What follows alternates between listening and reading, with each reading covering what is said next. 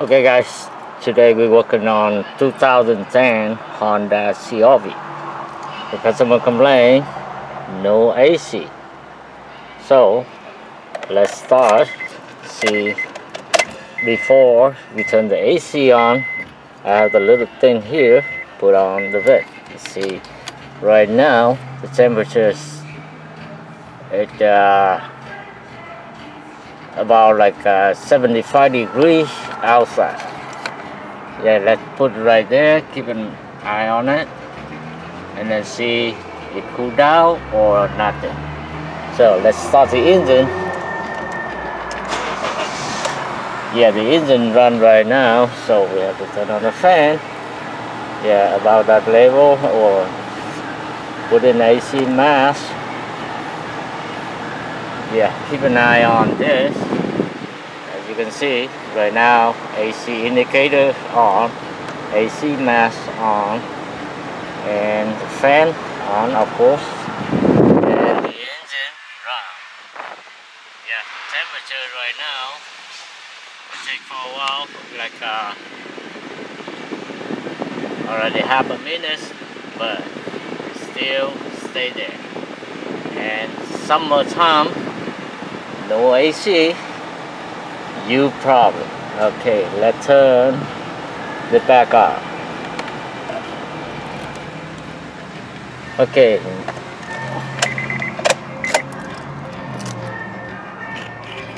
What's I usually do on checking for the AC issue? So first thing, I have to start the engine without the AC on. Go under the hood. Let's see. We have the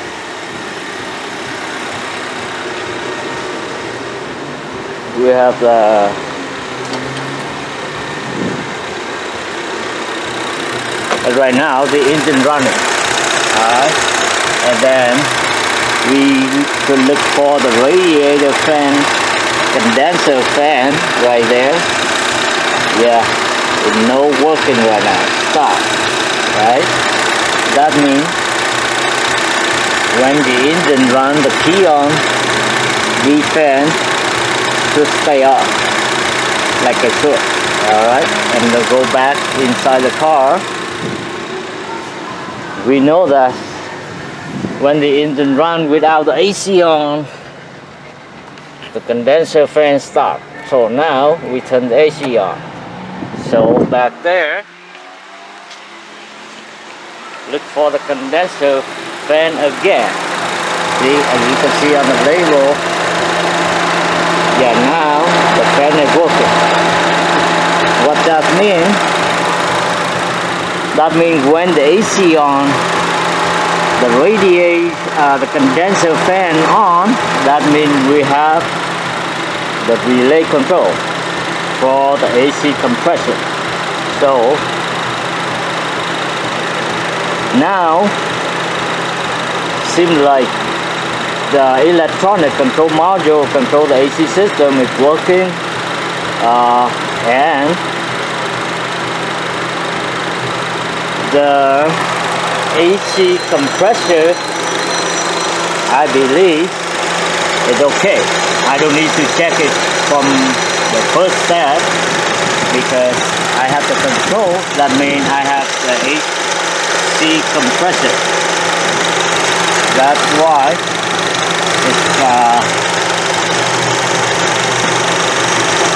the pressure sensor is sending the signal to the control module, and the control module accepts that signal is good and control the system. That's why the condenser fan is on.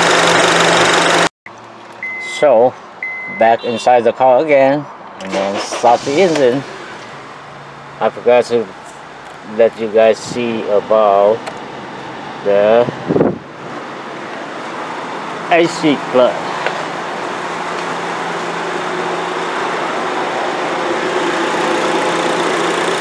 As you can see, the AC clutch down there for sure not engaged. That's extremely hard to see, but as you can see right there. I don't know if you guys see in the video. The AC not engaged. As you can see, this thing could be hard.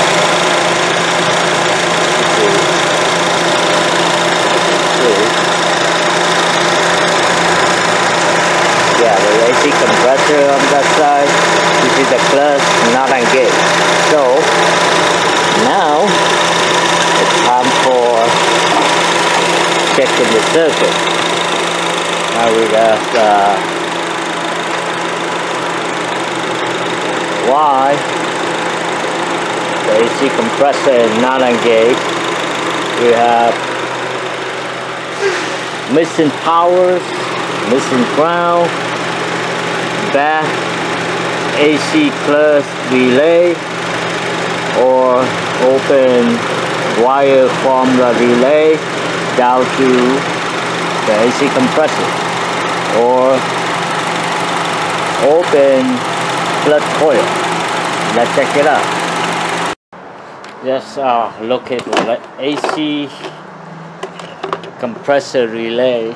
So this is the fun. Yeah, as you can see the fun, and then this guy, as you can see this guy, it's hard for me to see on the video. Yeah, this guy, the AC relay, AC compressor relay. This is a big guy, okay? And now, try to find it out.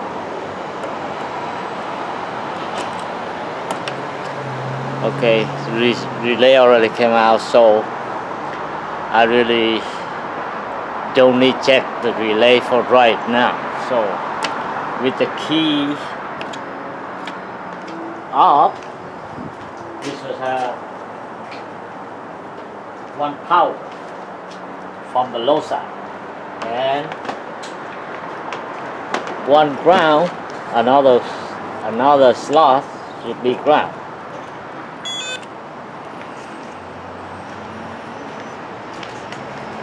As you can see, this is the low side and this is the control side. And again, right now the key off, of course the engine off, and we should have on the low side, we should have one slot in power, another slot it should be ground. Yeah, as you can see, I have power here at 12.8 volt. It's good really. And what about another slot on the low side? See, right now we got nothing, no ground, no anything on that. What that means? From the slot down all the way to the compressor, we have to open wires, or we have open the clutch coil. That's why we don't have the continuity here, we don't have the ground. So in the case, I don't need to check for the control side. Control side with the key on, AC on. We should have power and ground to control the relay. But in this case, I don't need to check that because I know I missed the ground on the low side. That means now my direction from here, even inside this fuse box, connection all the way down to the compressor, and check for the compressor coil, check for a connector down there by the AC compressor. Okay guys, as at the wiring diagram, so as you can see, this is the AC compressor, and as you can see, this the clutch coil, and get the mountain grounded.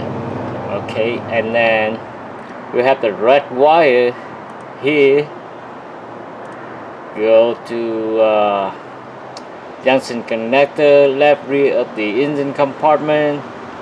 So this should be 3-pin connector, as you can see, red and black on the compressor side. So black, and for the thermal protector sensor, the switch. So earlier from the relay right here, as you can see, the AC relay, the AC compressor clutch relay, see, we don't have the ground right here. We have power here with the key off because this field is hot at all times. So I have the power here. That means this field is okay. And when I turn the AC on, and as you can see, we have the condenser fan on.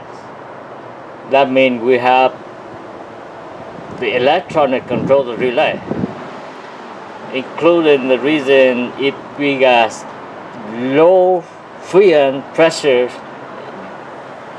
the module will cut off, no control the relay at all, don't let the compressor run. So we have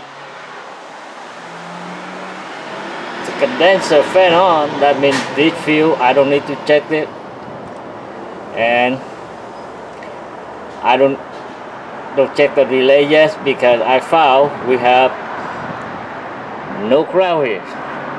So the question is, inside this field box, open wire or from the connector, or from the connector, or open coil, clutch coil. Okay, and then now we let you check it out. Keep in mind that the red wires is get the ground from the clutch coil and go all the way to the relay slot. Wait for the computer control the relay. So let's check it out underneath the car and see what we missing from there. So as you can see, this the male connector on the compressor side. So as on the wiring diagram, as you can see, this for the thermal protector switch with 2 white black wires, and another one up there go to the AC clutch, compressor clutch. As you can see, it's the red color. So at the pin right now, it's on the left. I want to see if we get the ground right here on this pin.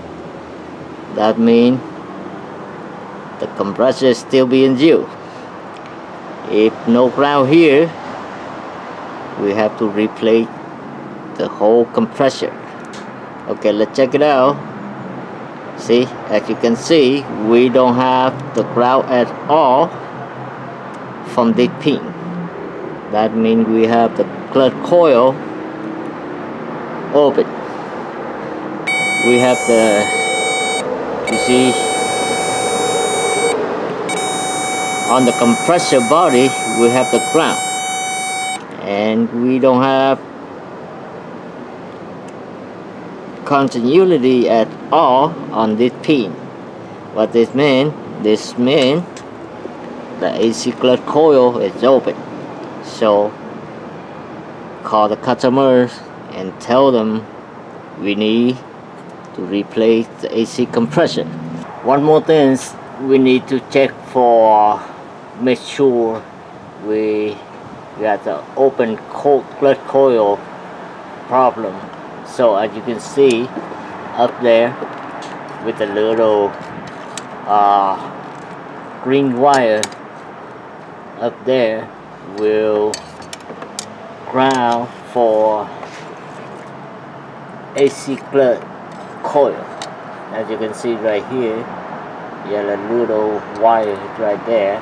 I already set up pin on it with a little pin right here, and it will bolt a little bolt 8mm or 10mm up here.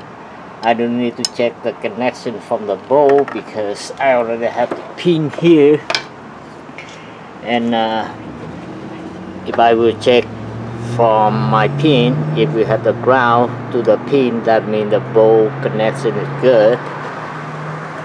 And then, as you can see up here inside the mirror, oh yeah, let me set up the light. As you can see,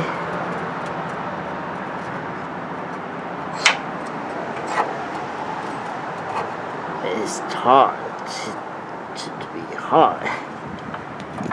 As you can see, between the AC compressor pulley and the AC body inside the mirror, as you can see, I don't know, as you can see in the video right there, the green wire and the red wire coming out from the AC clutch coil.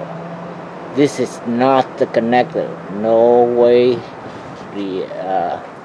non-removable until you open the pulley and take the coil out.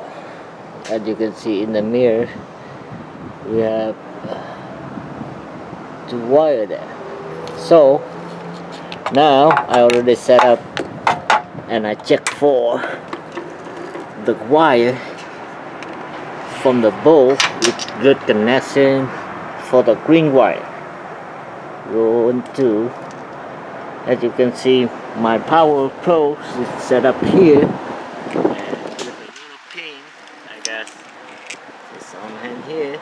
I will touch my pin. Yeah, as you can see, right now we have the green wire, good connection with the ground. As you can see, I'm telling the ground right now. If I remove my pin, yeah, no more ground. Okay, the camera will be off. I will move this pin to the red wire on the side coming out from the clutch coil, and check to see if no ground right there, and then we know that the AC clutch coil for sure is open. So off the camera, and I move the pin to the red wire, as you can see in the mirror right now. So the reason why I measure on the wire, green wire ready, and I have to measure from this wire. You see, after, as you can see on the wire, red wires right there seem look like with the connection in it, and understand the ground wire that's just for the return wire. And then we have sometimes the ground go out to the pin right there, but if it's bad connection inside this guy, that means we don't have the powers on the connector pin. So let me check for my pin if this final step, if I don't have the ground from here, that means we sure the coil is open. So as you can see, on my tool say nothing, no ground, quiet, right? As you can see on the power code, you see no anything on here. So now we know for sure we have the open blood coil. Okay, back to the relays right now, the key up, and I want to check again for you guys see that. And this the low side of the relay. So key up, we should have power, and another slot it should be ground.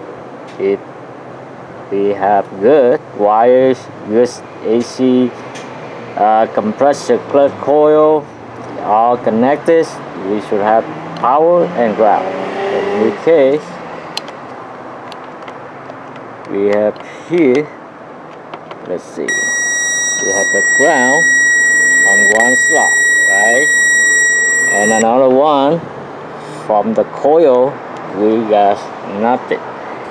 And with the key off, engine off, the AC off, right now you can see on the control side of the relay we have the ground and another pin with nothing. So back inside the car and check some more and let you guys see that we still have the control from the PCM. First, start the engine, turn the AC. Okay, now back under the hood, see where the light at. Okay, as you can see right now, no AC condenser fan off. Why? Because the connector underneath by the AC compressor is still disconnected. And let's check here. We still have power on the low side. We have no ground. On the low side, we have power with the key on the control side. We don't have the control here. Why? Let me go under the car, put the connector back. So I should be only running and then this.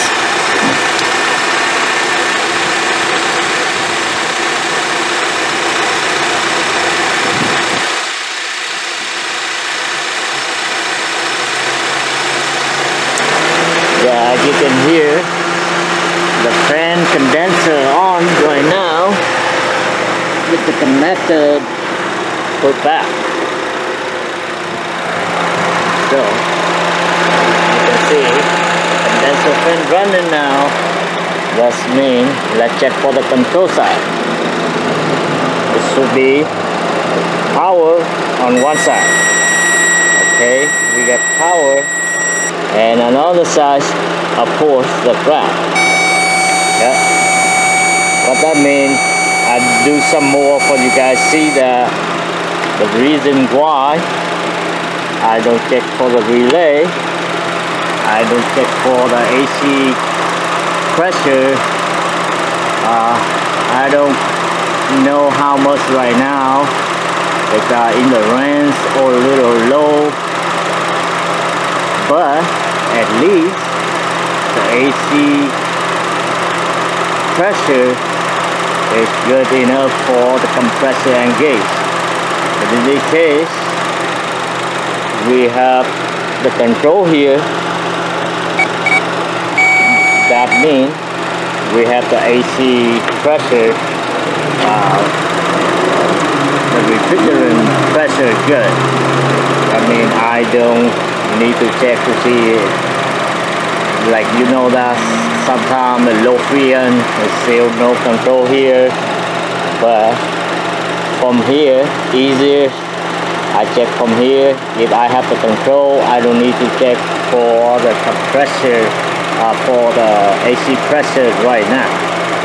it let everything back to work. If we don't got cold enough, check for the pressure enough or little low, or it hit on and right stop, hit on and right stop, hit on, right stop. Sometimes due to the vehicle owner, they put too much fear in it, and then it will hit on the high side, too much pressure, and then the high side pressure, the sensor will send the signal to the ECM, and the ECM sees that too much pressure and cut off right away. And then when it cut off, the compressor stop, and then the free end will, on the low side, will back down, and then it gets back on and high again and then stop. Okay guys, in this video I let you guys know that how to easier step by step check for the AC issue like this, and in this case we need a new compressor. Alright, thanks for watching, see you guys next time.